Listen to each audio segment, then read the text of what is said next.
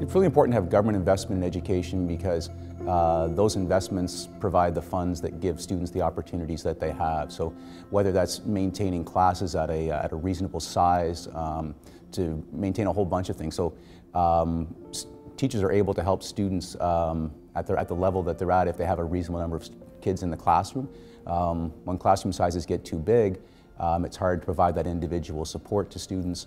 And in some cases, it's even unsafe in the classroom. So I'm thinking of technology classrooms or science classrooms, even phys ed classrooms. When there's too many students engaged in activity in a space that's not set up for that, it becomes unsafe. So investing in education is fundamental for students to reach their full potential, but also for schools to be safe places to learn and to work.